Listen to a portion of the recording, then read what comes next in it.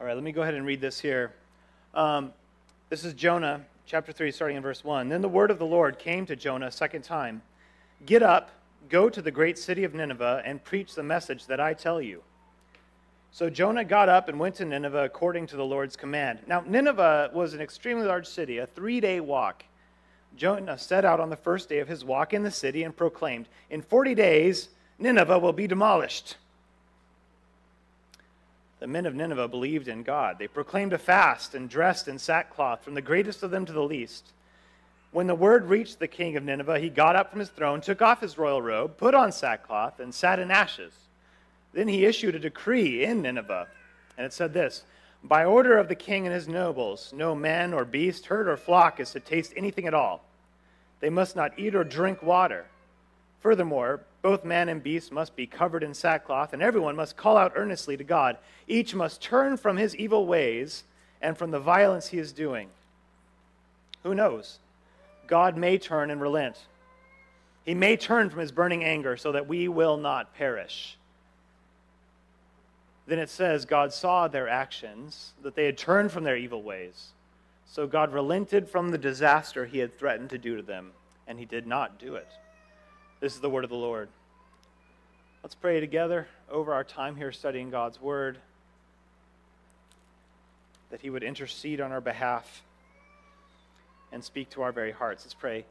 Heavenly Father, as always, we thank you for your word. We thank you for this time, for this place that we can come and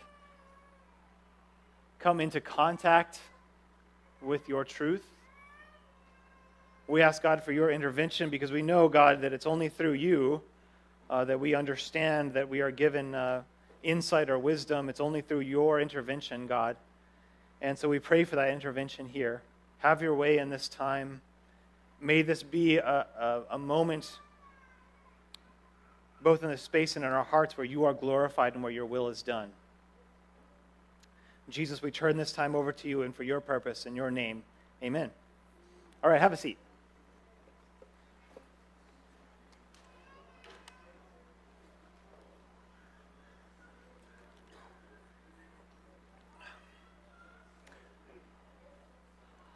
All right.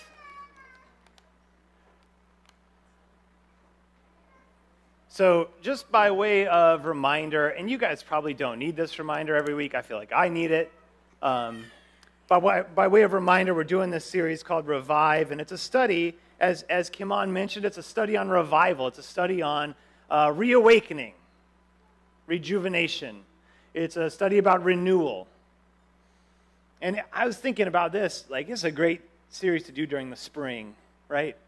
So there's reminders of this almost every time you look out the window these days. It's just reminders of new life coming out, and flowers and leaves springing out and all this stuff. And it's just like all these great illustrations, images of revival, right?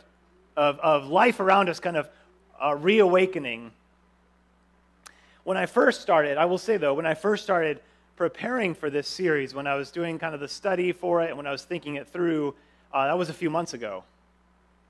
And there wasn't quite as much natural inspiration around at that time.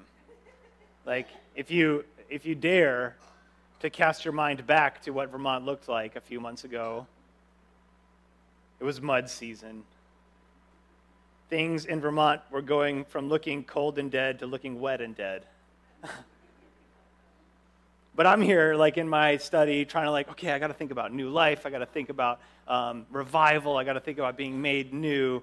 And so I did what good millennials do, and I looked on the internet.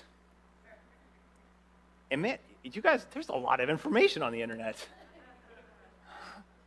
There's so much to find. I got so many answers.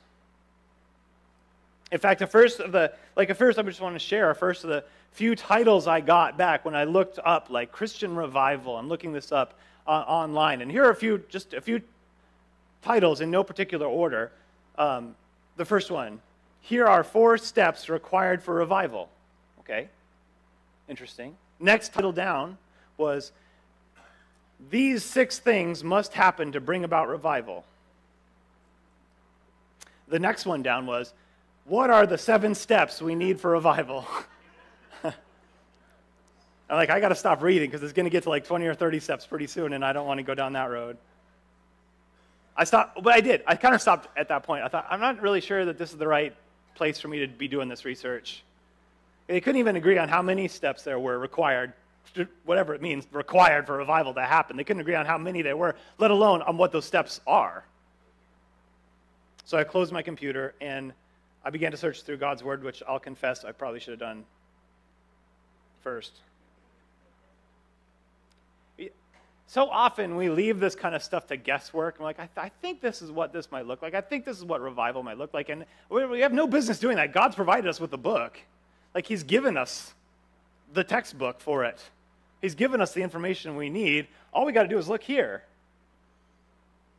One of the first places I turned to, because I'm not sure what this says about what the Lord is trying to tell me or what, but one of the first places I turn to, or my Bible just kind of falls open to, is the book of Jonah. Again, I don't know what that means, but if you just like kind of let my Bible fall open, Jonah's right there. Jonah's the guy eaten by a fish. You know this? You know this about Jonah? He was eaten by a fish. It's kind of amazing, actually. It's kind of amazing. Like, a lot of people know that he was eaten by a fish, but what's incredible about that is that that's not the end of his story. Like, that happens in chapter 2 of Jonah, and yet there's a Jonah chapter 3, which is incredible when you stop and think about it. The fact that there is a Jonah 3 and 4 at all is incredible. I was watching this movie with a friend of mine a little while ago, and the hero of this movie is like a silly, fun action movie, and the main guy, he gets hit by, we were trying to count how many cars he got hit by, and we lost track at like 7. And he was just running through, and he's fighting the bad guys, he gets hit by a car, and he jumps up, and he keeps fighting the bad guys, and he gets hit by another car, and he jumps up, and he's fighting the bad guys. And it just goes on, and at some point we're like, man, what's it going to take to stop this guy? It, like, literally cannot be stopped. He falls off a building. He can't be stopped. And I think this is Jonah. Like, this guy is abandoned in the middle of the ocean, and then a fish comes up and swallows him, and you're like, that's the end of Jonah's story. No. That's not what it takes to stop him. But we're skipping ahead from that part. We're not even talking about that part. We're skipping ahead from that. Jonah chapter 3. This is after the fish incident. We read it a few minutes ago. God tells Jonah again, he's already told him this once, but he tells him again, all right, I mean at this time, go to the city of Nineveh and share with them the message that I give you. I want to sit down and just think about that with you a little bit here, because what we see in Jonah at this point is something that I believe, and you'll see, is mirrored in Scripture when you see stories of revival. When you look in Scripture at stories where revival is happening in individuals or in people, you're going to see some things here in Jonah you'll see in other places.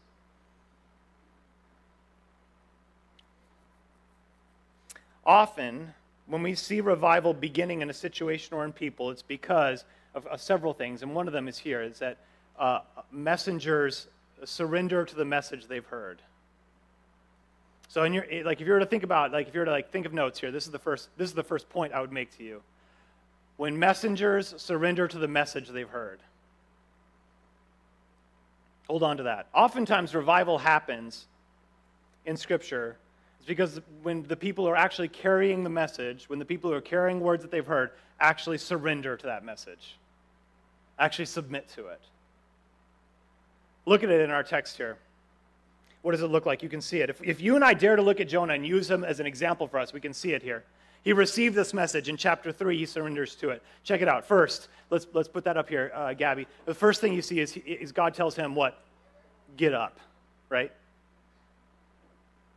He's for those of you who don't know, he's literally been vomited up on the beach at this point. And God says, all right, get up. You're sedentary. You're not moving. It's time to get up. In Hebrew, it's actually one word. It's like arise. Get up. And Jonah had to, and I want to make sure that we kind of understand this. Jonah had to surrender to this message. He didn't want to do what he was getting ready to be asked to do. It was not in his heart. It wasn't his passion. He had to choose to take what he wanted and surrender it to the message he was receiving. He's been avoiding this message for some time now. He literally has run away from it. Jonah didn't want to go to the Ninevites. He didn't have compassion for the Ninevites. He couldn't care whether they lived or died. He wasn't feeling it. He wasn't like chomping at the bit like, oh, God, send me on missions, please. He didn't have any passion for missions or love for the lost, but he got the message. And the catalyst to the revival that happens in this story is when the messenger surrenders to the message he's heard. He doesn't want to get up, but that's the message he's heard. Let me say it this way. For the follower of God, getting up does not come from how you feel. It can't come from how you feel. It comes from who you follow. For the follower of God, getting up and going, it doesn't come from how you feel. It never comes from how you, it comes from who you follow. And so it's not often easy. And so it's not often convenient. And it's not actually often what you want to do. But the decision to get up doesn't come from us. It comes to us. It's part of a relationship with God. This is how God talks to you and to me. The same message, Christian, that set you free also turns you loose. So get up, Jonah, God says, not because of who you are, but because of who God is. Get up, Jonah, not because you're able, but because God is able. Get up, Jonah, not because you have compassion for the lost, but because God's compassion has been shared with you. Every Sunday, you and I, we come here and we're reminded that God has saved us. Every Sunday we come here and we're invited to be set free and redeemed into life with the Lord. Every Sunday we come here and we're reminded you don't have to despair. There is eternal hope available to you. Every Sunday we receive that message, and that message is then get up.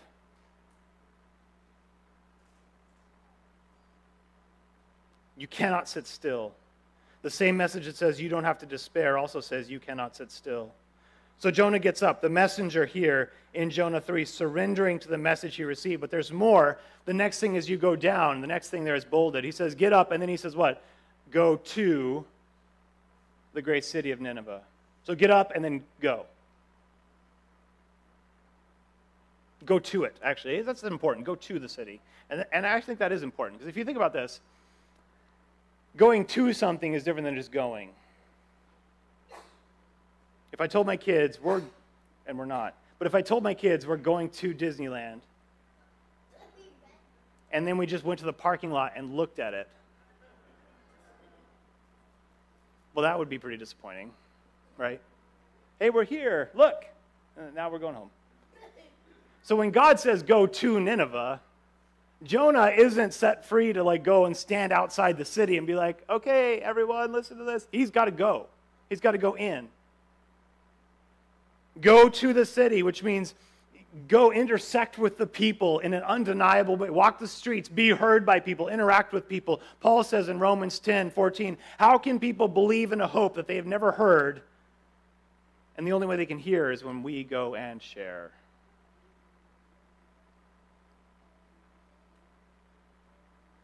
This is a message that followers of God either submit to or we ignore. This is a message that the messengers either submit to or we ignore. Submitting to the message is a step toward revival. It's a submission. It's a sacrifice. Often we're in the same place as Jonah, angry at people. Maybe you've never really felt like going to people is your thing.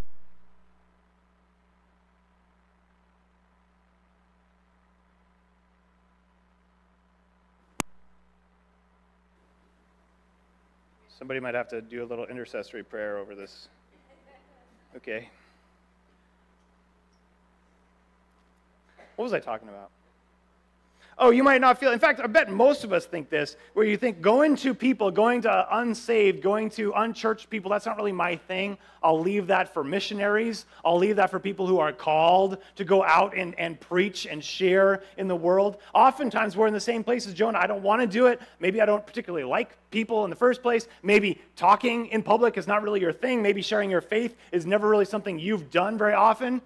Or maybe you're like, I'll get to it eventually when I'm at a better place in my life. The fact of the matter is, and listen to this, Christian, if Jesus is your Lord, then you will never be more sent than you are right now in this moment. You will never be more sent than you already have been. If you're a follower of Jesus, you've already been sent.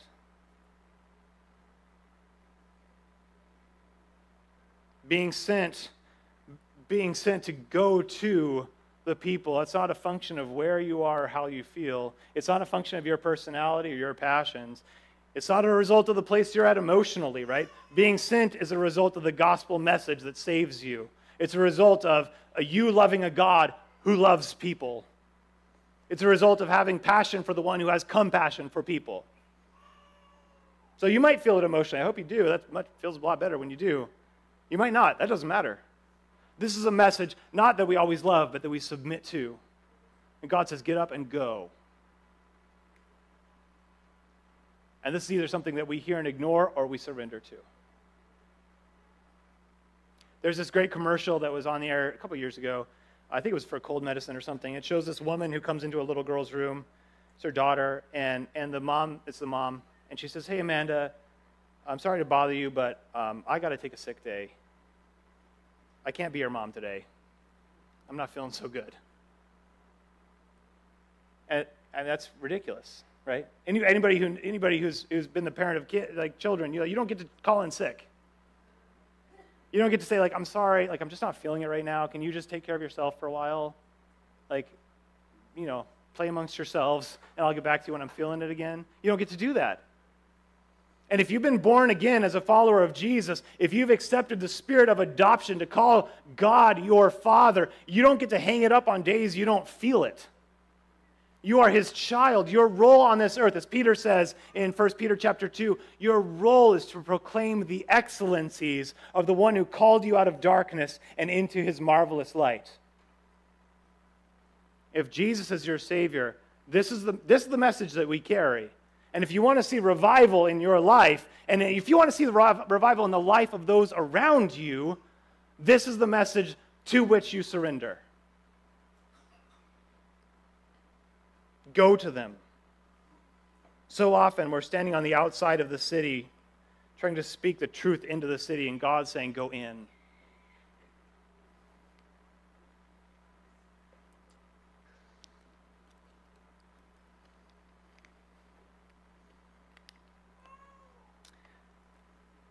I can't reiterate that enough, Christian. You will never be more sent than you are already. We've got to get up. We've got to go to people. There's one more thing that God says to Jonah. One more instruction, actually, one more message that he gives to Jonah that I would say, this is a message you and I, if we want to sow the seeds of revival, this is a message we surrender to. Get up, go to the people. Last one, God tells him, preach the words that I give you. In other words, you're going not equipped with your own truth, right, but with God's. So Jonah's going to Nineveh. He's going to preach, but he's not going to share his own words. He doesn't have to come up with what to say. The message is not his. He's just carrying it. Now, for some of us, that might seem comforting. Like if you're a person who's not really good at talking, we'll say. If you feel like speaking in public or speaking in deep conversations is not really your thing, maybe this is encouraging. Oh, it doesn't rely on me. God's going to give me the words. And at some level, I think that is kind of encouraging until you see the words he gave Jonah.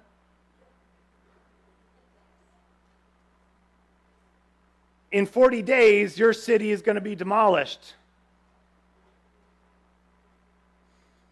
I mean, I want to critique the Lord, but I feel like I could have said it better. I'm joking.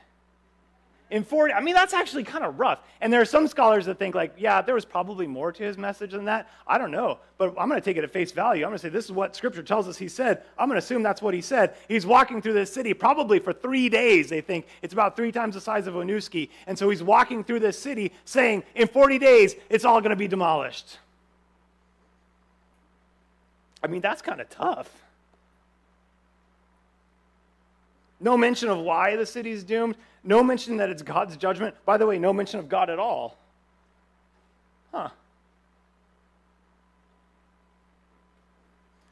God said, give them the message that I give you to share. I would say, no, this is an evangelism 101. I don't really get it. Next time you ask the Spirit for the right words to say, you better be ready for him to give you some pretty difficult messages. I kind of doubt God will give you the same words he gave to Jonah. But I suspect, and listen to this, because you're like, well, I'm never going to have to say stuff like that. Probably.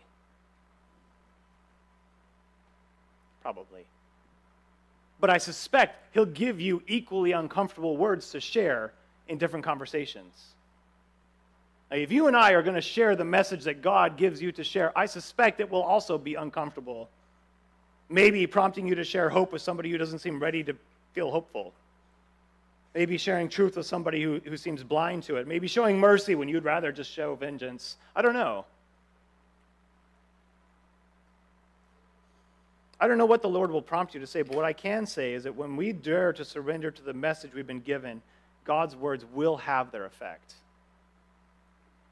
He told everyone that they were doomed. And this doesn't really fit into a framework of a convincing argument to me. It's an uncomfortable message, and what happens when it's shared? The entire city, it says, believed in God. The message Jonah shared was effective. It wasn't effective because Jonah was such a great speaker. It wasn't effective because it was such an airtight argument that no one could argue with him, right? It wasn't effective because he had all the answers. It was effective because it was the message God had given. God's words are not powerful because we happen to like them. They're powerful because they come from a powerful source. One of the ways the road is paved for revival is when the messengers of God submit themselves to the message of God, and when the truth that is in your mind begins to take hold of your heart and your life, and you speak it out into the world around you. Get up, he says, go and share the truth that you've been given. That's when revival, and that's when new life are ignited within us. This is the first take-home for us when we talk about revival in Jonah. This is for you and for me. When you say, what's the application here? How can I take this scripture and write it directly into my life? That's right here, right here. Are you ready? Messengers, surrender to the message. Dare to believe in your life that you have been relieved of shame. Dare to believe that Jesus has paid the price for your sin. Dare to believe that the words of God are powerful and true, and they'll make a difference in the lives of those around you. Dare to get up and go into the world and share the truth of God's good news. This is the role you and I play in revival. The most incredible act of revival power any person can exhibit is to surrender to the message of Jesus.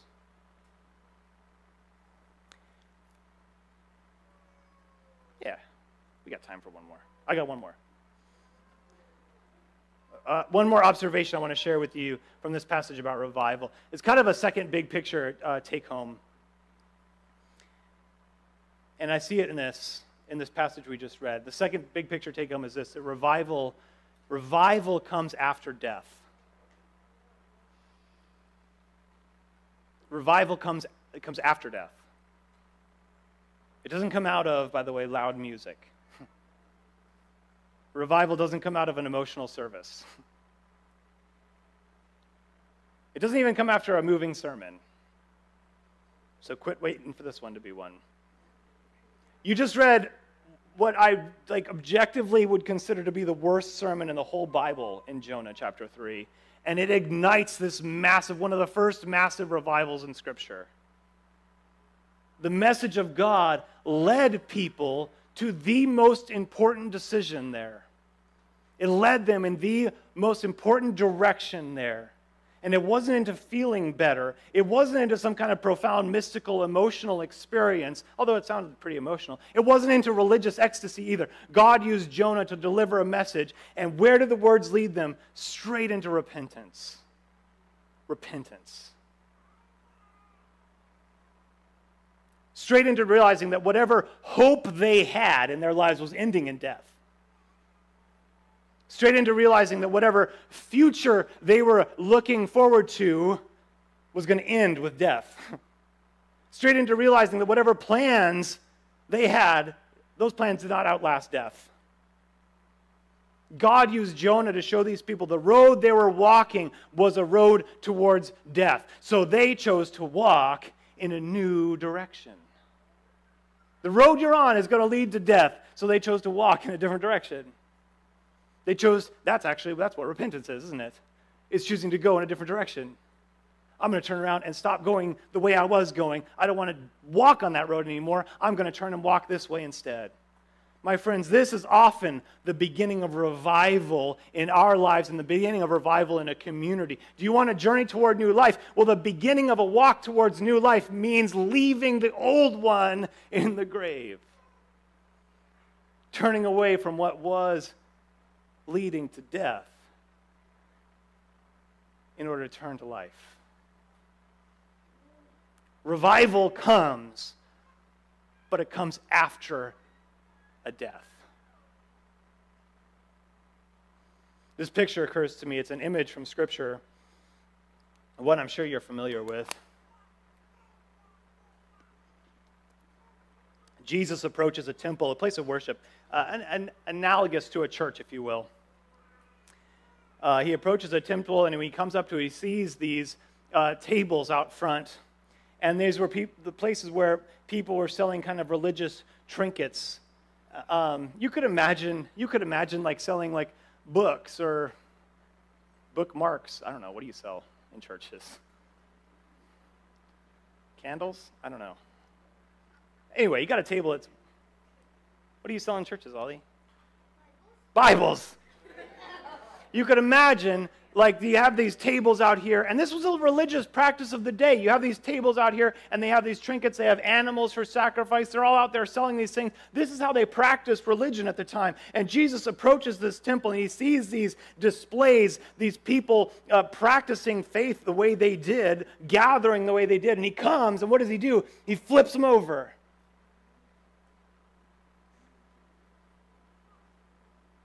Everything that's there is scattered on the ground. Well, this is a revival message.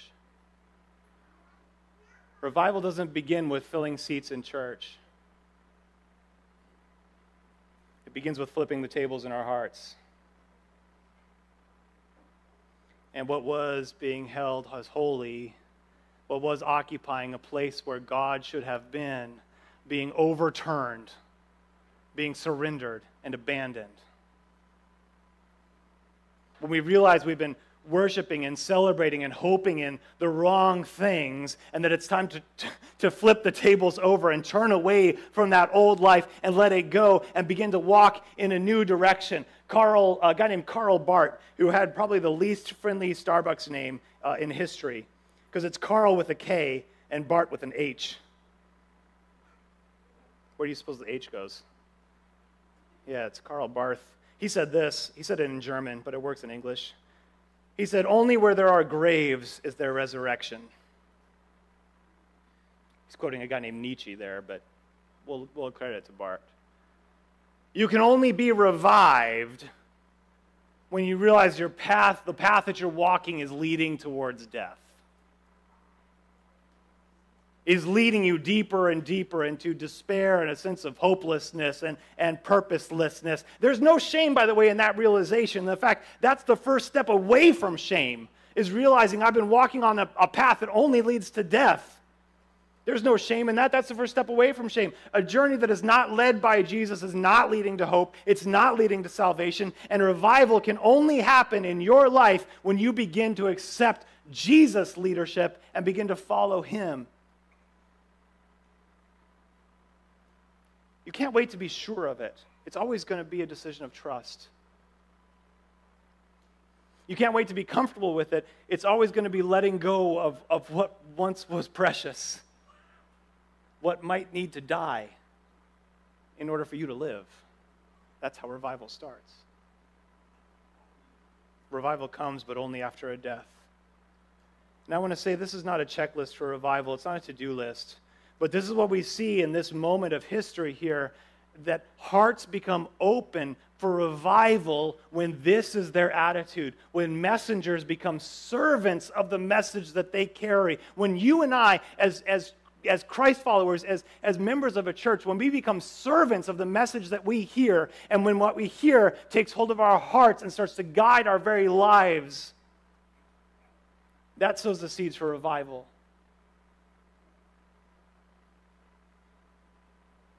when the gospel becomes not just present but dominant in the lives of God's people. And when people make the decision to let go of the old, to turn from the old pathways that were leading to frustration and to increasing desperation as your years go by, when we dare to let go and put to death the old,